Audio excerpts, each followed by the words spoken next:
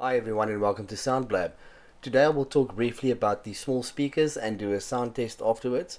I've selected quite a few tracks to try and cover different genres of music to give you a good idea of what they sound like.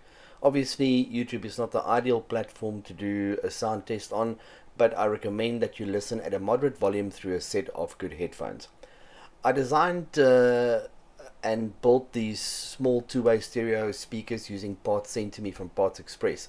They are currently offering $10 off any purchase of $100 or more if you use the discount code SoundBlab. This offer expires on the 31st of December 2017. You can also go to my website soundblab.net and buy a build plan for these speakers and some of my other builds.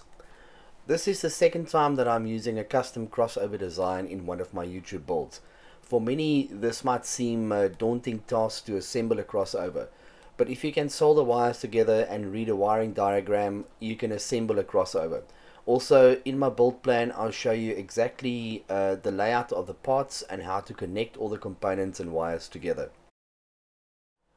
This really is a build that anyone with a circular saw, a drill, and a router and basic skills in using them can take on. The 3.5-inch driver from Dayton Audio is small, and I was not expecting it to produce much bass. However, it pleasantly surprised me and produces a very full sounding low end. Both the woofer and the tweeter integrate well, and it produces a smooth sound that is clear in the vocals and higher frequencies and is not fatiguing on the ear. Here you can see a frequency response chart of one speaker. I recommend that these are listened to straight ahead and not towed in towards the listener. You will then get a very good flat response on the 15 to 30 degree off axis position.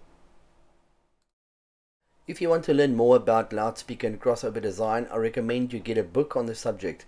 I will put a purchase link in the description to some useful books. If you have any more questions, please put them down in the comments.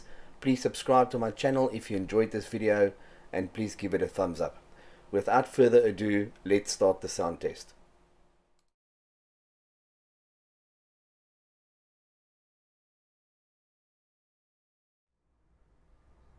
And can it be that I should gain an interest in the Savior's blood? Died he for me who caused his